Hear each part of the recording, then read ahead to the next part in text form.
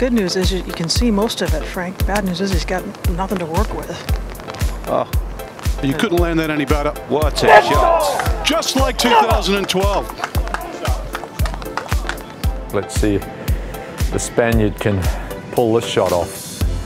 Widening his stance, really squatting down, and just plopping it out. That's exactly where he wanted to land it, guys. Oh, hello! Jon Rahm, the highest ranked player in the world here at this Century Tournament of Champions. This is his third at the 9th. Yeah, and keep your eye on this one, folks. Here's why we're showing it to you. Because that was his last shot on the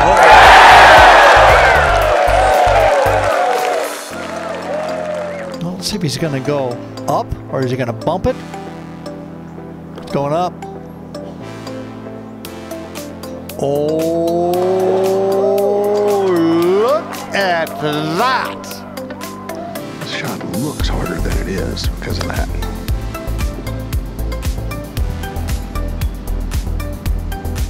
Well,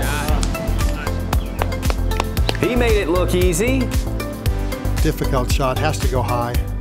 Ooh, he gives it the full Mickelson. Almost holds it out.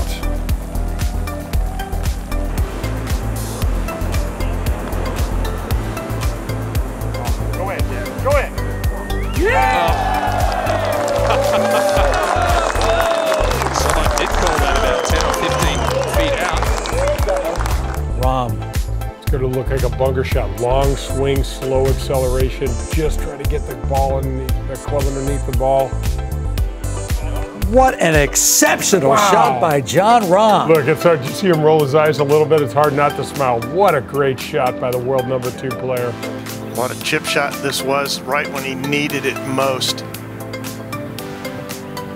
Rahm pumped, thinking he's cut into the Scheffler lead. And this for eagle. He was in contention big time in the first championship held here a couple of years ago. Loves the golf course, and the eagle drops for Rahm. Jon Rahm hit his tee shot in that front bunker and then hit it all the way over the green. Looked like he had a bad lie in the bunker, then played this third shot. And I guess there's all kinds of ways to make birdies. Here's Rahm at the 8th, just a moment ago.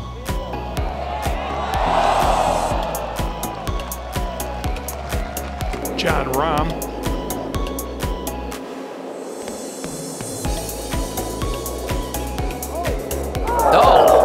Great job, man. That is a round of 65, and all in a shot, it tied for the lead. Jon Rahm. Yeah, he just tried to let the club slide under, just kind of come out dead. Straight downhill, as you can see, and there is quite a par. Heard about that magical short game. I just saw it. Now he's opting to use this, looks like a sand wedge instead of putting this off the fringe. A little more control with that. 2 in a row. Wow. Man, that's why he's chipping it. And the bunker shot now for Jon Rahm. Uh-oh, he called it. He called it about 4 or 5 feet short of the hole. Jon Rahm gets to 2 under. Jon Rahm playing the par 3 14th in the bunker. And not a good tee shot, but he made up for it with the bunker shot. This is what can happen if you get out of position on this hole. However, a no putt birdie. Third from the bunker for Rahm. Did he? Kind of faded in. #1 for a reason.